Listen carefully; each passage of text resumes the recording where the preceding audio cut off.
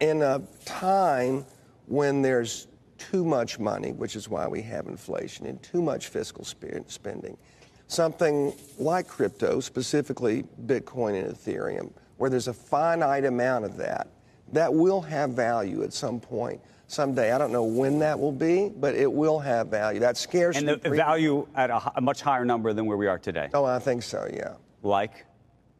I would think, so we're probably getting ready to go through the recession playbook, more likely than not. Sometime, I don't know whether it started now or whether it started 2 months ago. You always find out, and you're always surprised about when recession officially starts. But I'm assuming we're going to go into one. There's a specific playbook around that.